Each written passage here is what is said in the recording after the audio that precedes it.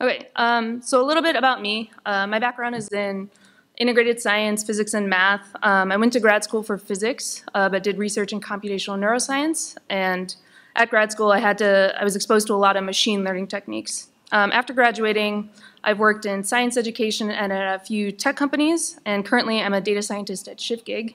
And if you want to hear more about ShiftGig, you should come to my other talk on Sunday. Okay. So I don't know how many of you guys are familiar with PyMC3. It's a Markov chain Monte Carlo sampling library, and some of the main features are that it allows you to do probabilistic programming, which I'm sure a lot of you are already familiar with, especially if you were at the pomegranate talk this morning. The way I like to think about it is that it allows us to treat our parameters in our regression problems as arising from distributions rather than just from point estimates. So this allows us to do things like insert prior knowledge into the model and give us some idea of the error of our point estimates of the different parameters. You can use it for Bayesian statistical modeling, model fitting. It's written in Python. And PyMC3 usually has cutting edge sampling algorithms and variational inference techniques. Okay. So a question I'm sure anyone who's familiar with PyMC3 or PyStan will have is, why did you choose PyMC3? It's because PyMC3 is written in Python. That is the only reason. I didn't want to learn Stan. Okay, some of you may already be familiar with PyMC2. PyMC3 is still in beta, so if you're uncomfortable with beta software, you might want to consider using PyMC2. Because it is a bit older though, it doesn't always have the newest sampling techniques built into it, but it is a lot more stable. So I initially started working with PyMC2, but had a lot of trouble getting my models to converge. Things were taking like 3 weeks. It was totally throwing off my sprints. So I switched to PyMC3. So I've been a lot happier with the performance, but there's definitely, you're gonna find bugs in PyMC3. The developers are super nice though, and they respond really quickly if you open issues on GitHub or email them, any of that stuff. Okay, so this is what I'm planning on covering. Just setting up a basic model in PyMC3, sampling from your model. Obviously, that's what you're going to want to do. Predicting new data, if you have, say, a test set or a new set of data. Saving a trace from your model so that you can use it later. And that's usually specifically in the case you might need to make an API call to your model, and you might want to be predicting one data point.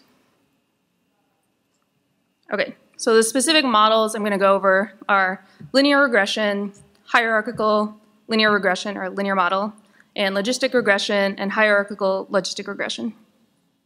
So obviously, you probably wouldn't use PyMC3 for just basic linear regression. You'd use scikit-learn or something easier.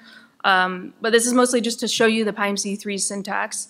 And this will allow you to build up more complicated models. Okay, any questions about the outline?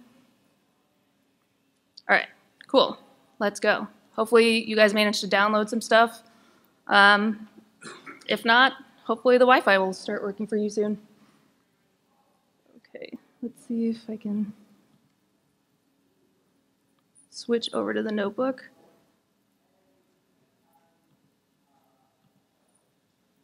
Okay, can you guys see that? Okay. One downside is I cannot see it because I didn't mirror. So hold on while I try and fix that.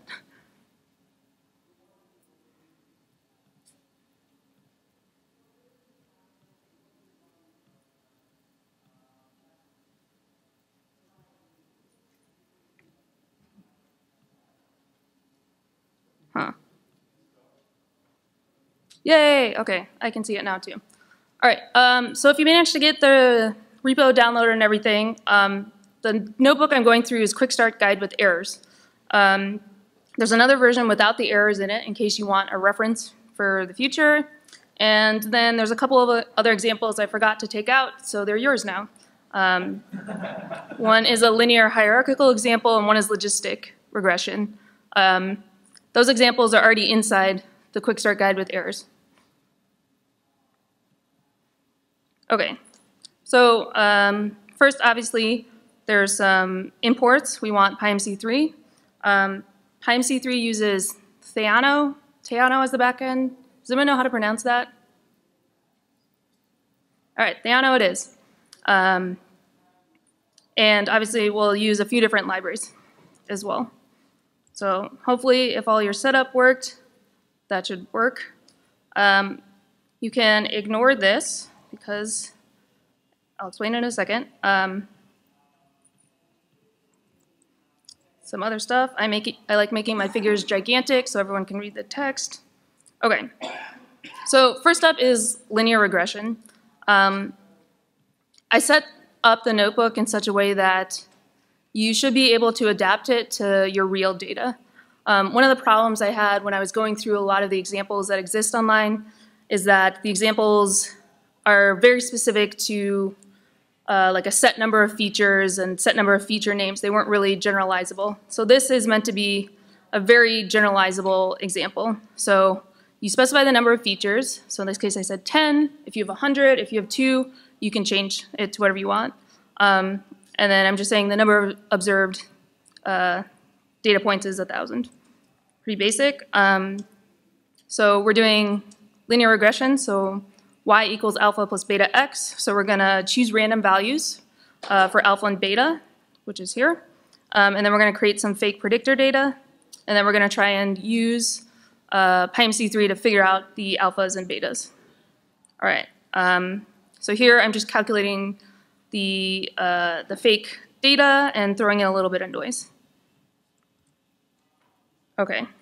So now we'll get to the first PyMC3 start. So with PyMC3, the first thing you have to do is instantiate a model, and it's conveniently called model. And once you have your model, you can use a with statement and then specify some things about your model. So we obviously want to have a parameter for alpha, and we're going to say that it's normally distributed. You can give it a name, alpha, and then you can specify the mean, and then you can either specify the standard deviation or the precision. You can use either one. They're called sigma or tau. And here's the formula, in case you didn't know. This is a slight difference from PyMC2. In PyMC2, I think you had to use tau. I don't know, I assume they thought everyone used standard deviations. And then finally, you specify the shape or size.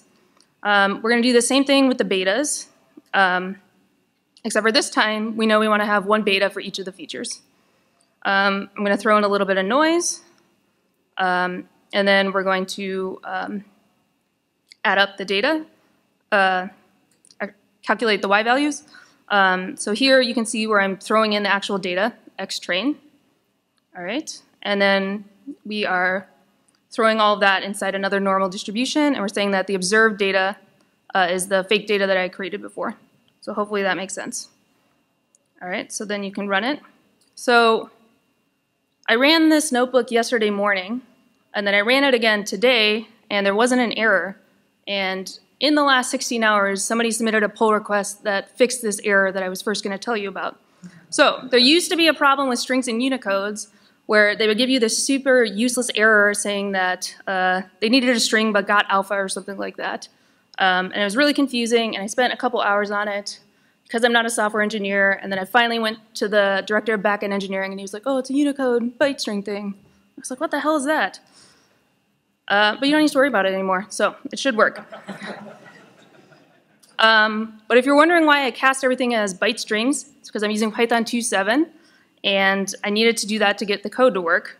And the reason it was breaking before is because I was working in an environment that somebody else had set up, and they had put in this from future import Unicode literals, and I wasn't aware of that, and so it was messing everything up. But not your problem anymore, because it was just fixed. So convenient. Okay, so here you can see it still works with Unicode or byte strings. All right, so now that we have the model set up, we want to actually sample from it. So you can do that with another with statement. You can set this step, which is the sampler. So in this case, I'm using the nut sampler. So you just say what the sampler is, and then you just tell, you just sample. Just press sample. So it might take a little while, but hopefully it'll come through. Any questions while this is running? No? Okay.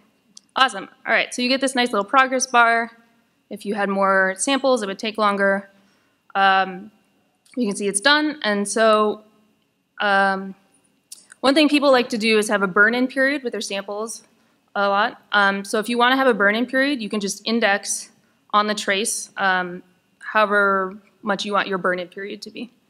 So it's pretty easy. And they have this nice function called trace plot, which will plot all of your variables for you.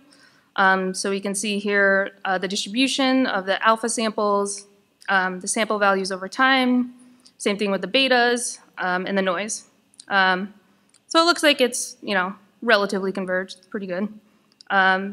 There's also a summary function, which will just spit out a description of all these things that you've created. So here's alpha. We can see the mean of the distribution, the standard deviation, posterior quantiles, and the same thing for all of the betas, which is pretty good. So here we can go back. Yeah. Mm-hmm.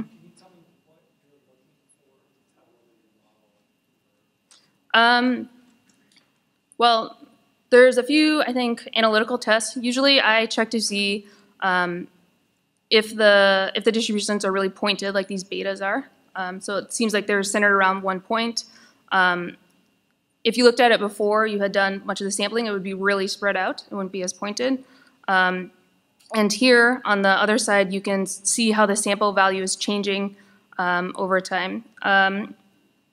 If you were looking at it, if I didn't do the burn-in period, you would most likely see something where the alpha value started at some random starting point and then moved down, slowly moved. It would jump around and slowly move down to whatever the real value is. I think there's some other tests and things you can do as well. Yeah, of course. Okay, so since we simulated this data, we know what the answer is, so we can check. So alpha was negative 0.51. So if we go back up to the summary, we see the model found negative 0.52. It's probably good enough for this tutorial. If you need more precision, you can spend your time fixing your model, working on different samplers, whatever you want to do. Same thing with the betas. If we go look, they seem like they're heading in the right direction, at least. Okay, so that's linear regression. Most of the time, though, you're not going to be making fake data and trying to fit it. I don't really know anyone who has that job, but good for you if you do. So we'll use some data from scikit-learn, the Boston housing data. I know people are tired of it probably, but it's very easy to get. Okay, so most of you probably have used scikit-learn. So you can load up these different data sets. They have descriptions, features, and test and target values and things like that. So we'll put them into a data frame. I assume most data scientists use data frames, pandas data frames, so much so that we had a tutorial on it this morning. So you think that would be a really easy thing.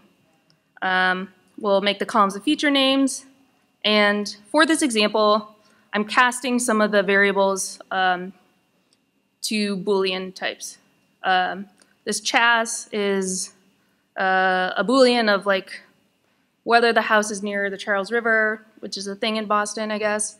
So it's a Boolean variable. It's true or false. This should not be controversial, but as you'll see later, it is. Okay, so I'll train it. I'll split it into train test set. We'll do some linear regression with scikit-learn just to give us a baseline. So it's like 75% accurate. Fine, there's only 400 data points. So now we'll do the same thing with PyMC3. So if you'll recall earlier when I tried to pronounce Theano is the back end of PyMC3. One thing you can do is have your inputs and outputs to your model be shared variables, and this allows you to easily switch out different sets. So in this case, we can first put in the training set, and then later we can change the value of these shared variables to the testing set, and we don't have to recreate the whole model each time. So we'll make it as the training set, and then we'll have the same type of model that we had earlier. So just basically a regression. So we have an alpha, we have the betas, we have the model input, and the observed is the model output. Okay. Oh, look, we got an error. Who would have thought that would happen? All right. So as tensor error, variable type field must be a tensor type. Have any of you guys seen this before? Do any of you know what it means? No, neither do I. So I spent a few hours working on this, and you run into these weird errors a lot with PyMC3. I assume because Theano is underneath it. And after a few hours and days of working on this, I finally found some solutions that will let you get past these errors. I have no idea if these are the correct solutions or why they work. So if any of you know that, come talk to me afterwards. But this will at least let you keep working on your projects. So there's a problem with data frames. For some reason, pandas data frames don't work in PyMC3 models. No idea why. So you can turn them into NumPy arrays, and then things mostly seem to work. Oh wait, no it didn't. Yeah, look, and now we got the exact same error. Same error, even though it's a different problem. So this is another frustration with Theano and PyMC3. I think this is a lot of why people give up on PyMC3. This doesn't make any sense to me, why we're getting the same error. But it turns out Booleans don't work either. So cast your Booleans as integers. Okay. Then I'm obviously doing something wrong with pandas. Shh. So we'll try again. All right. Note, it doesn't matter what order you do these two things, whether you change it to an integer or turn the data frame into NumPy array first, you'll still get those same two errors. I don't really understand why. Okay, so now we'll do it again. We cast the Boolean as an integer. I'm casting the x data as a NumPy array. And we get another error. This time it's attribute error, shared variable object has no attribute shape. Did any of you notice something that you thought I should have done differently?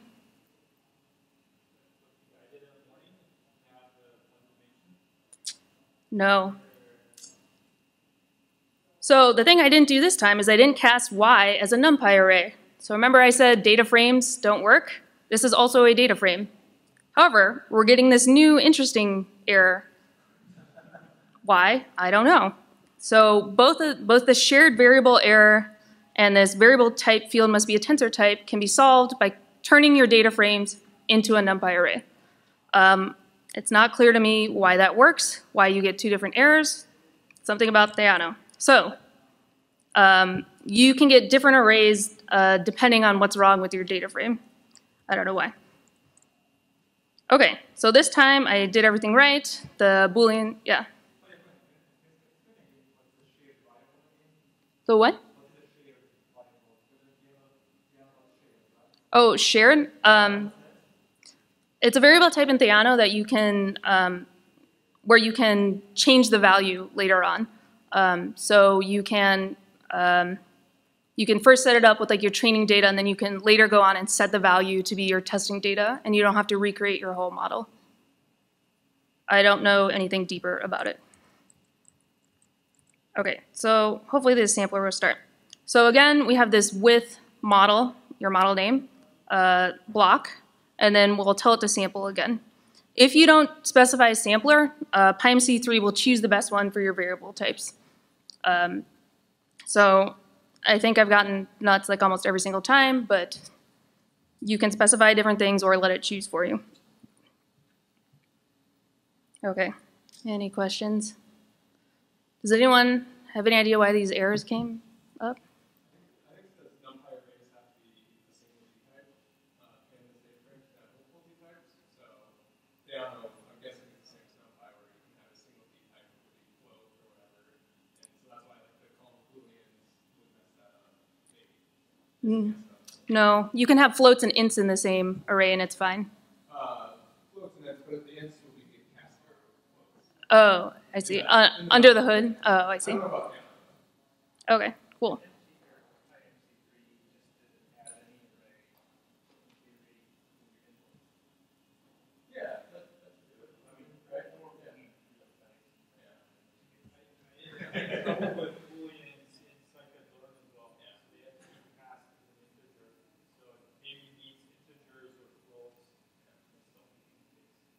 Cool. Well, now you know.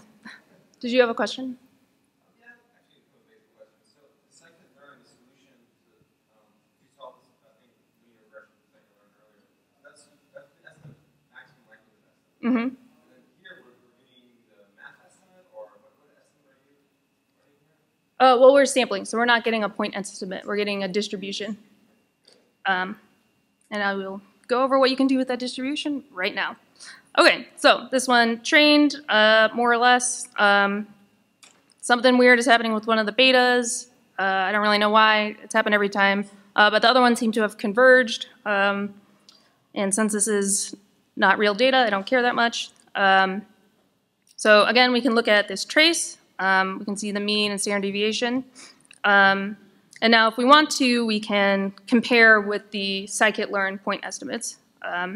So here we can see the intercept is 38, which is not the mean here, 26. So we're getting a slightly different value. But the betas all look like they're going in the right direction. So now, though, we can score our model and see how it compares to the scikit-learn linear regression. So again, I'm going to cast this Boolean as an integer. And so now you can use the shared variables and just replace them with the testing set. So here you just you take your variable name and do set value.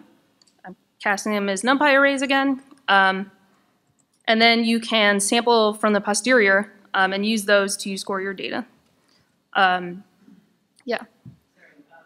So also, I actually missed the pomegranate talk earlier today, but can you before we move on, just have like a high-level overview of what probabilistic programming is and why it's different than point-based? But different than what? Why it's different than whatever's earlier point estimation? Well, the way I think about it, I'm not the best at explaining these, is that instead of just coming up with one single value for your parameters, you're coming up with a distribution for your parameters. So you have some idea of how good your estimate is and how much spread there is. So you could come up with a point estimate that's actually not that good because the standard deviation is really large. And similarly, you can put in prior knowledge that you have. So for example, if you know that one of the parameters is positive because you have outside knowledge, you can put that into your model directly. Does that answer your question? The internet probably knows too. Yeah. One related question. So when we look at the charts, like what is it? So the data kind of like moves around over time. Like what is it? How does it come about? How do we think about it? And maybe somewhat related question to that is, can I use the same model that I'm wearing data? Sorry, what was the first part of your question? The first question is when I look at these charts, like what does it mean when like the data kind of like moves around for every single data point? Is it trying to do like a comma filter type of thing where it kind of looks at every single data point and updates its best estimate of the data, or why does it move around for every single data point? I understand it would have a mean and a distribution, but I don't quite intuitively understand why it would change for every single point in the sample.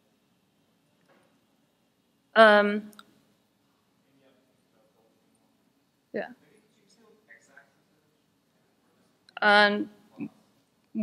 Both sides?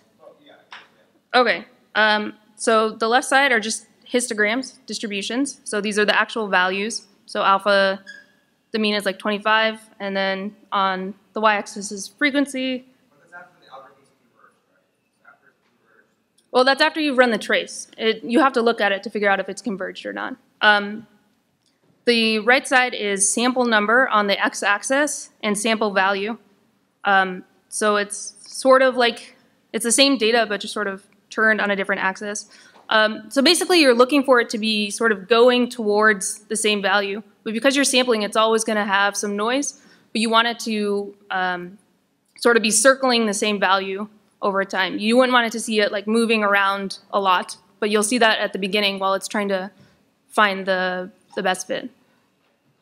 Some of the applications I look at, the data will change over time. So let's say there's like a structural grade, so the data goes from like 20 to 30. So I wouldn't mind seeing it sort of like, changing over time as opposed to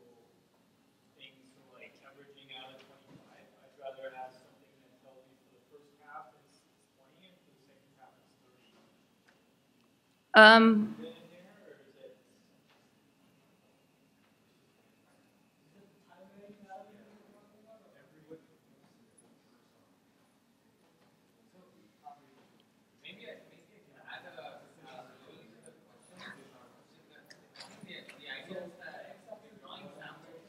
mhm.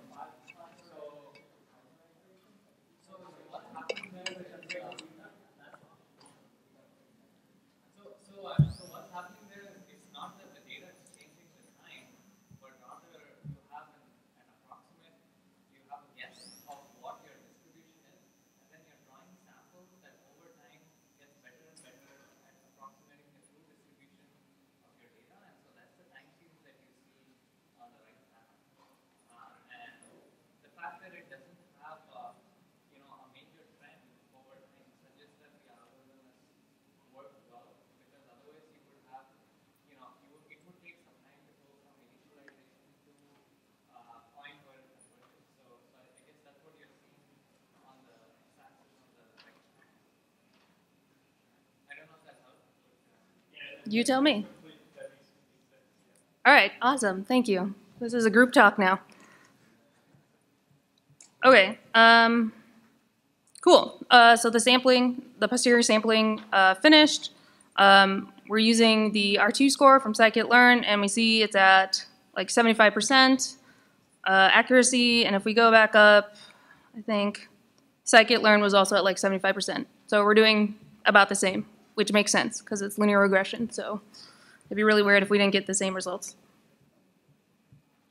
Okay, more questions? It wasn't the same. The overall accuracy was the same. Well, they're both linear regression, but one is just a point estimate, and one is using a distribution for the intercept.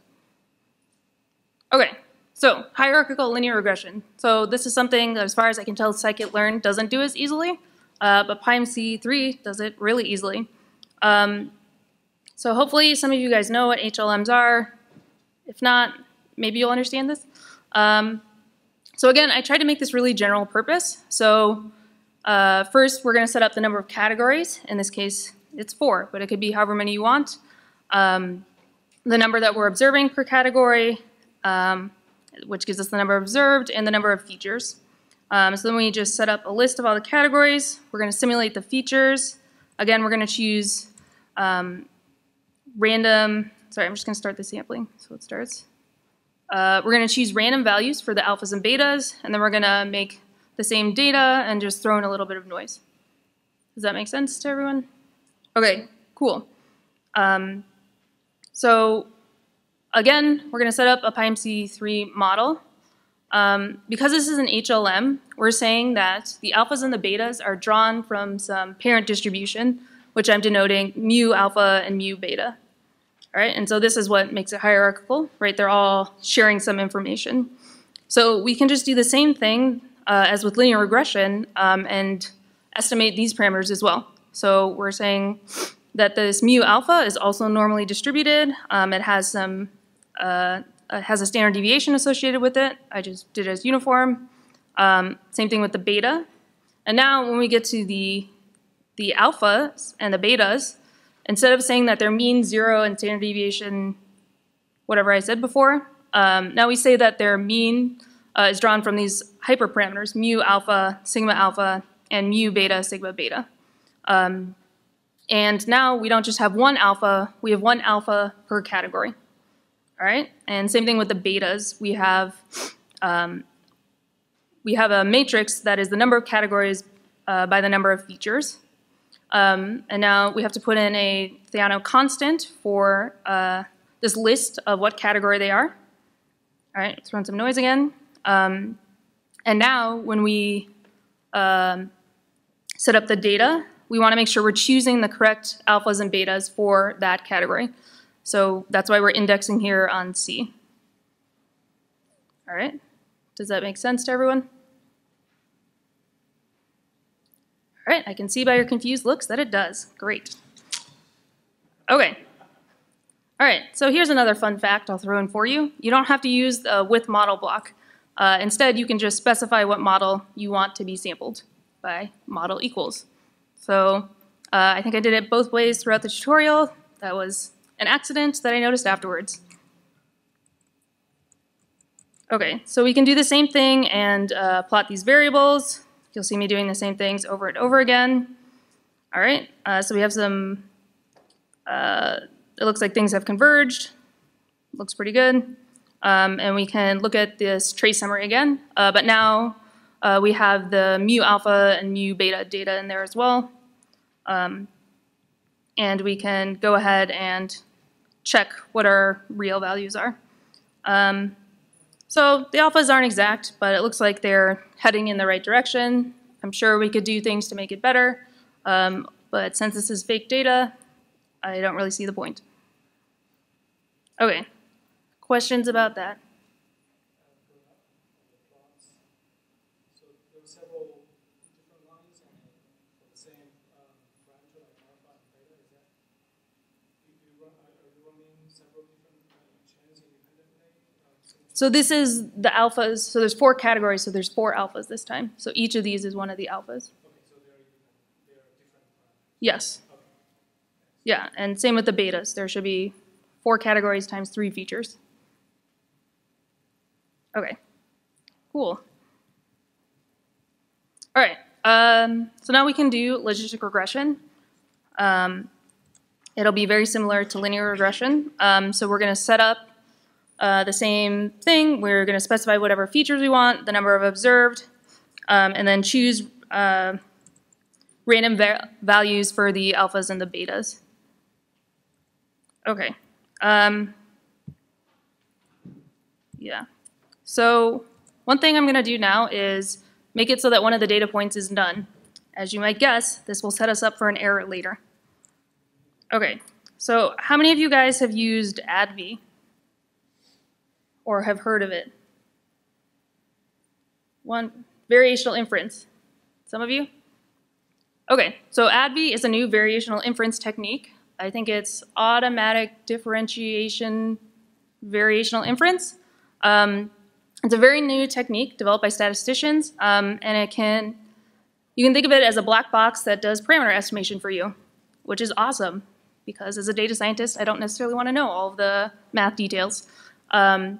So PyMC3 added it a couple months ago. I think it's coming to PyStan soon, but it's not there yet. But it's super fast. And you can use the parameter estimates that you get out of ADV as the start to a sampler, or you can just use them by themselves. All right. Uh-oh, look at this. We got a bunch of not a number values.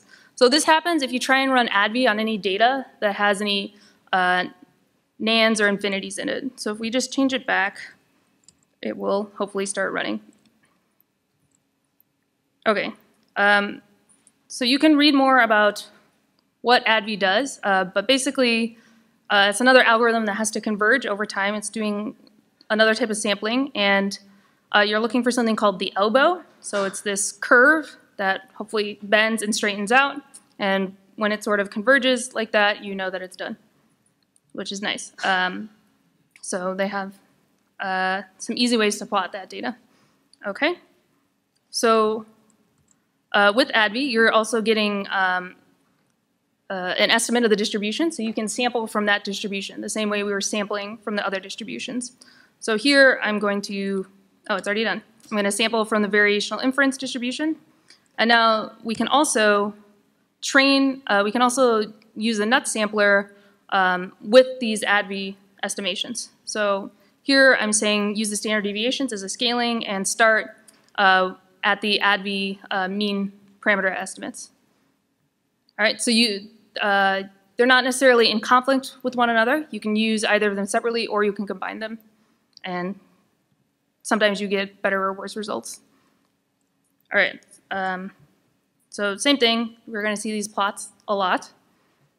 All right, more trace. In this case, we can test our testing set again. So the same thing I did before, shared value, set value. And now we can sample from the ADV trace and figure out the accuracy, or we can sample from the nuts trace and figure out the accuracy there. And hopefully it'll happen pretty quickly. So you can see that the way you call the posterior samplers is the same, regardless of which trace you're using, whether it's an ADV trace or a nuts trace. You can just throw it in. All right, questions while things are running?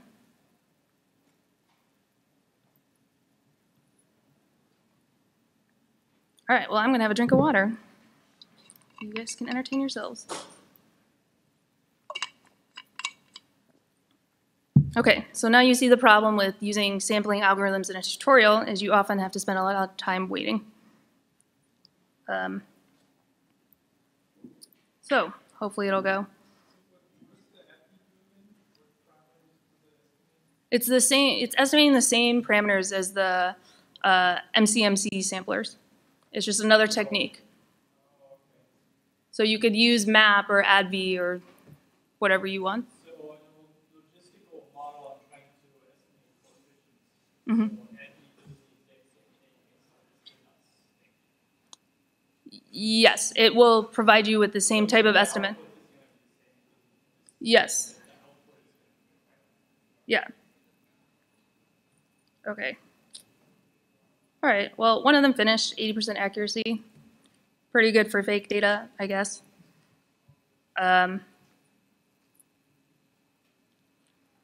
Hopefully the nuts will finish.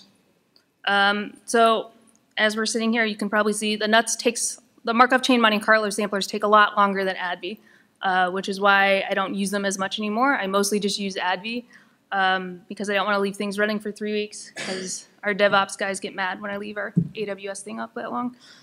All right, in this case, you can see the accuracy was about the same. So we probably could have gotten away with just using ADV. There might be other situations where you need to use both of them, but you can play around and test. Okay, so we have a model now, a basic logistic regression one. One thing you might need to do at your job is predict future data, and maybe you want to turn your model into an API, which is something I've done. With PyMC3, you're not going to save the actual model object. You won't save this. What you actually want to save is just the trace, and then you can rebuild your model later. So the trace is the important part. Right? It has all the information about your sampling. So what you could do is, I'm not going to do it now, but here's the code for it. You could maybe save the trace as a pickle and then reopen it later in wherever your API lives. You can also use, there's a few different backends available for this. I think you can use SQLite, and you could write your own depending on how big your data is or what your needs are. Okay, so let's say we want to create some test data. So again, we're just randomly setting some stuff. So because you don't know the final value, you're predicting it, you might think, hey, I can just specify the model input because I don't know the model output. Oh, too bad. You were wrong for thinking that. Okay, so you get this weird error about shapes, and the reason seems to be because you didn't specify an output model, an output value. Doesn't really make sense to me. I think this is something they're trying to work on because you shouldn't have to put in an observed value if you don't actually have an observed value. But for now, just put in some fake observed data. So in this case, I'm going to put in 1 as the fake data because the real data is 0. So here, you can see that I put in the fake data as our fake y. And now, everything is working and we're not getting weird shape errors. Okay, so now it's going to use the trace that you may have pickled and saved, or in this case, just gotten from earlier in the notebook. It's going to use this model that we just set up and sample from the posterior again. Then you can use that, the posterior samples to make your prediction. And hopefully it will run. Okay, I'm going to start some other stuff running because it takes a long time, but I will go over it.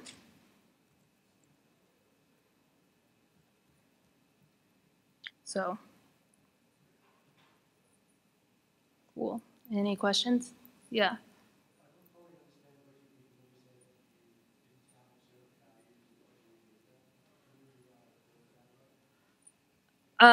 Well, so this is something you might use if you're getting in new data and you know the X, but you don't know the Y, but you want to make a prediction for it. So you've trained your data on some X and Y, but now you want to predict future data. Yes, exactly. That's the weird thing. Yeah. Say I want to predict something from now, something in 3 months' time. I don't know what the outcome in 3 months' time is, right? But I want to predict it right now. So I don't have the ability. No, I understand that. I guess I should Yes, it is. I agree. It's weird. I don't know why it's like that. Go into their Gitter channel and ask them. This has come up a few times. Okay, but if you look here, we can see that even though we put in a predicted value of true, the model has correctly figured out that the value is false. And so it's changed that, it gives us back a prediction of false, even though we put in our prediction as true. Yeah.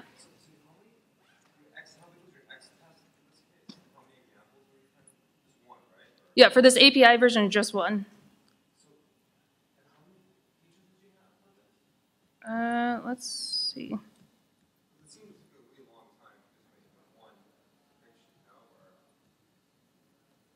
I had 10 features. Yes, sometimes this takes a super long time. I'm sure there are things you can do to speed it up, but I think it's like these sampling things just can take a really long time. Yeah, so you could do a smaller number of samples if you wanted, however many you wanted to do it. Maybe there's a, I don't know, yeah. I'm sure there are performance things you could do. Okay, questions? No? Okay, I just realized I have a lot of time left and only one example left. So you might get some free time. Okay, so the last example I have is hierarchical logistic regression. It'll look very similar to the hierarchical linear regression. So again, you can set up however many categories you want. In this case, I did 4. The number of categories, the number observed. This should hopefully make sense. Again, we need to come up with this list of categories so we can index by them later. We'll simulate the features, the alphas and the betas, and the actual data. And now we have this hierarchical model. So similarly to the hierarchical linear regression, these are really hard to say, we have hyperparameters that the alphas and betas are drawn from. So conveniently, I also called them mu alpha and mu beta. I gave them the same types of distribution, normal and uniform. And again, you can see that our alphas and betas now have means of mu alpha and mu beta. And the same thing again, we have the number of alphas we have is the same as the number of categories, and the number of betas we have to estimate now is the number of categories and the number by the number of features. Okay, any questions about that? All right, so I started running ADV, but because this is a more complicated model and we have more data, it's probably going to take a long time. So, yeah. Anyone have questions while we're waiting for things to sample? Yeah. So coming back to my time-varying parameter, can that be modeled in there somehow? So I've got a parameter that is like beta times t equals alpha times beta, beta times t minus 1 plus one error. And then like my m alpha could have some sort of distribution. Can I model it in this framework, or is that not what I have no idea. I haven't done time-varying parameter estimates. Does anyone else know? At the back. Well, I think if you look at like the documentation behind, they talk about that. That seems plausible. Yeah. So you mentioned this is beta. Are most of these errors from the data database, or do you think it's conversion of how many from the original PyMC3? I think a lot of it is from Theano. So I don't know if they've. It's not going to get better. I don't know. Somebody's working on Theano, right? Probably. I don't know. They seem pretty fast. The PyMC3 people seem really fast at responding to errors. So maybe it'll get better. I know like this API thing where you have to put in fake data is something they're working on. They have a whole bunch of open issues. and they're super fast at responding.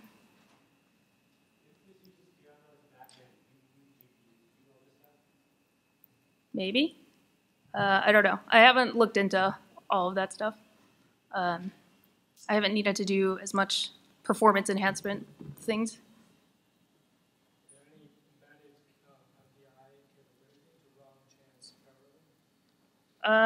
Yes, I'm pretty sure there are. I also have not used that. But I definitely know there's some stuff about chains.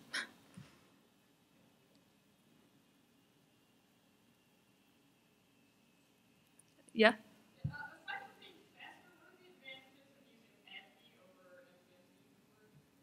I think it's just faster. Well, that's the reason I use it. I don't know if there are other reasons. I know the people who created ADV designed it to be more of a black box. So I think part of it is maybe you don't have to understand all the nuances that you might have to with samplers and like all the decisions you can make with sampling. But I recommend you just try it and see if it works for you. Yeah.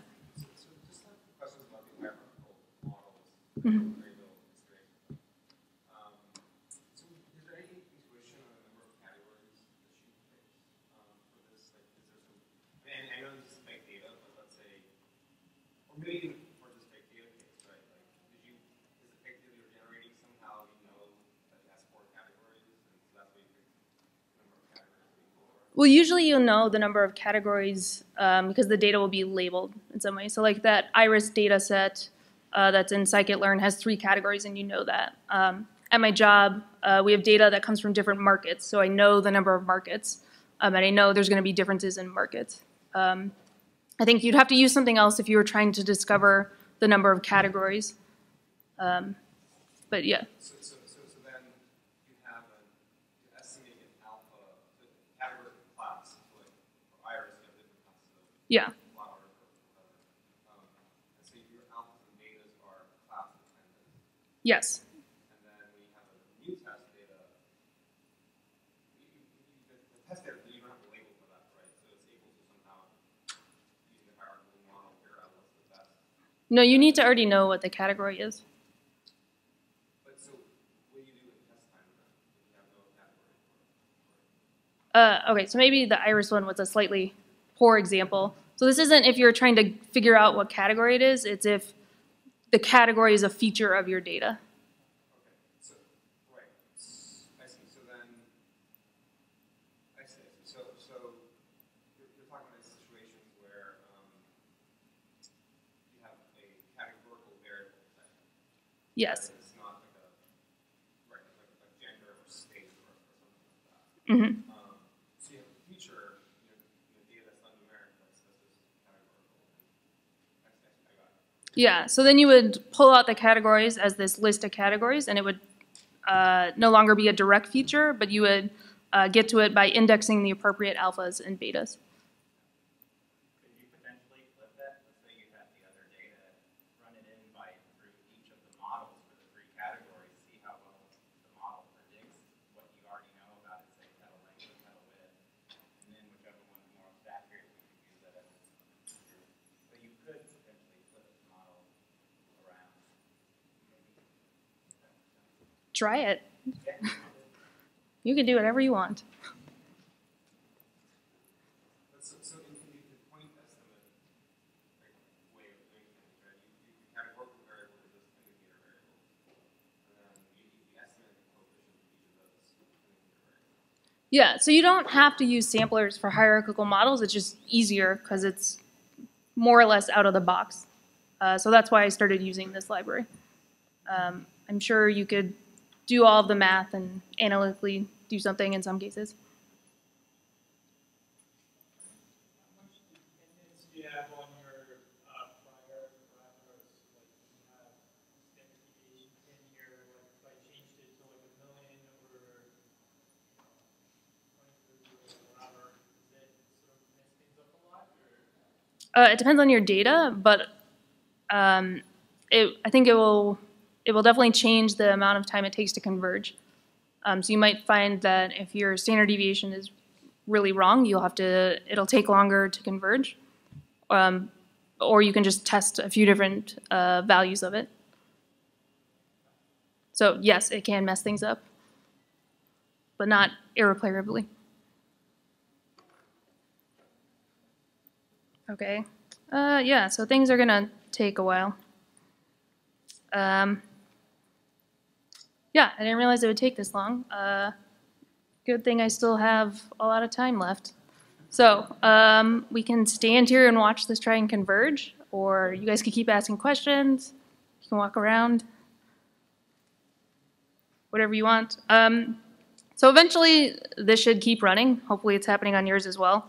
One thing I wanted to note is if we ever get to the point where this is sampling, if you accidentally specify like 20,000 or 200,000 samples, you can actually stop your sampling in the middle and you'll still be able to use your trace. It'll just be however much you're using, and you can still do the trace plots and summaries, and all of that stuff will still work. So is PyMC3 a system that you use like for production? Like you would train models with PyMC3 and then you would like you were saying the API you would actually use PyMC3 for your production like test time, or would you use this more for experimentation and then build something else? Well, we are trying to use it in production at ShiftGig right now. I think, as you mentioned, the trace, even just sampling for one data point, can take a long time. So we're sort of weighing the options. You could just take the means and standard deviations and just use those as a point estimate and just do the training. I like the idea of doing the sampling and sort of having a better idea of how good our estimate is. So we'll see what DevOps has to say and how much they can help me and what my boss thinks. Could you export the trace just like you export the mean and deviation? Is the trace like PyMC3 specific, or is it like? I don't think so. I think it's just an array. It might have some more information in it. I'm not sure. Anything else?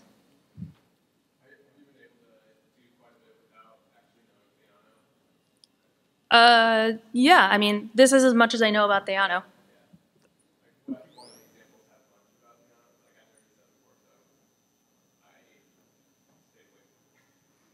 Yeah. No, you'll run into all of these weird errors, and hopefully somebody else will have solved them, like me, or you spend a lot of time on Stack Overflow trying to figure out why these errors happened.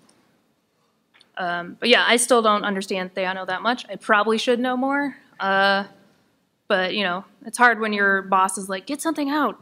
I would like to know more Theano. If someone wants to give a tutorial on that, please do. Okay, yeah, so this is just going to sample. What's the second method you use for this exercise? So right now I'm doing adv, and then I was going to feed that into nuts. Yeah,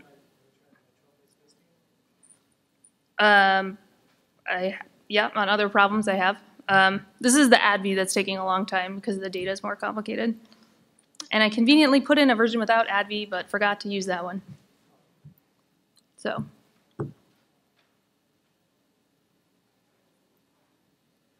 Cool, well that was a lot shorter than I thought it'd be. Just summarize again the motivation for PyMC3 is because it's so much easier to do these hierarchical models. That's why I used it. I knew I wanted something hierarchical, and as far as I can tell, there's not that many other existing libraries that'll let you do it that easily. Obviously, PyStan could use it. But yeah, I think it just, if you have to build more complicated models, if you like doing Bayesian modeling, if you have a lot of prior knowledge that you want to put in, you should use it. Did you have a question? Did I imagine you raising your hand? Okay. Yeah. They're on my GitHub repo. Can you see that? Yeah. Yeah.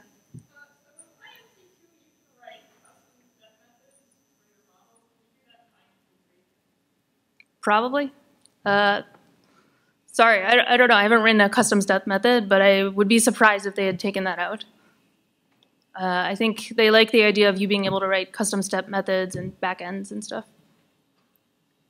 So, hey, it's almost running. Okay, yeah, like I said, there's another version of the notebook that doesn't have any of the errors in it. So if you want to be able to just pull code out and not run into the errors, I suggest you use that one instead. But in all of these blocks that I wrote where I was doing the code twice, I put in comments showing where I changed things. So if you need to see where the error arose, just look for these change comments. Oh, okay, cool. So this elbow doesn't look as great. It's kind of a double elbow. But it looks like it's converging. It's good enough. So hopefully the nuts sampler will start, but this will also take a long time because it's sampling. Yeah, so this was my life for like 3 months, was just waiting for things to sample. And then every day my Scrum update would be, it's still running. And the VP of product was like, what does that mean? And I was like, yeah, that's how sampling works. Don't worry about it. Luckily, he did not know any better, so he couldn't argue. Yeah. Okay. Yeah, like I said, this is all I have. I must have spoken more quickly than I thought I would. So you guys get an extra long break. You chose the right tutorial.